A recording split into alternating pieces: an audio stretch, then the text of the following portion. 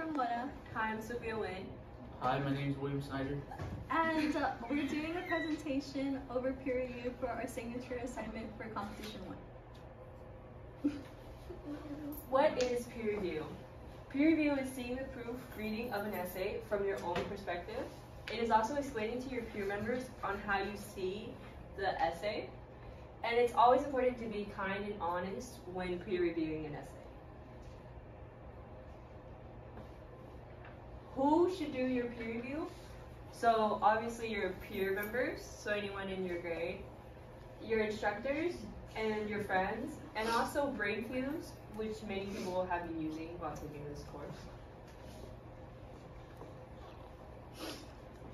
Why is peer reviewing important?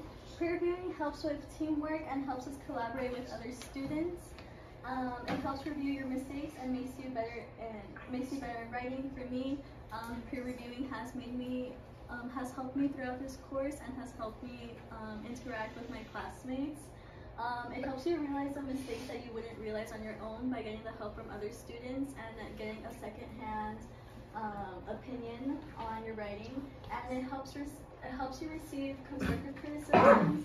And examples of when I peer review is when we have an assignment for this class, for example, this presentation and the essays that we usually have. How do I peer review? I start off by finding a partner, and then I check to see if their structure is correct. I start by finding their thesis statement, finding their supporting details, checking their grammar, and check closing statements, and then I give them the review of what they need to work on or what's good about their essays. Techniques to use during peer review. Be kind. The author is looking for constructive criticism. Positivity in your feedback will encourage the author to develop their thoughts and write a lot better than what they once were. Start on a positive note before moving on to helpful criticism. Give constructive comments that the author might use to read and implement to enhance their paper. Give concrete advice. When providing feedback, always be detailed. Your arguments, your examples, and your recommendations for improvement should support your statements that you make. Be respectful in your commentary. Academic work that involves reviewing calls for a carefully thought out analysis.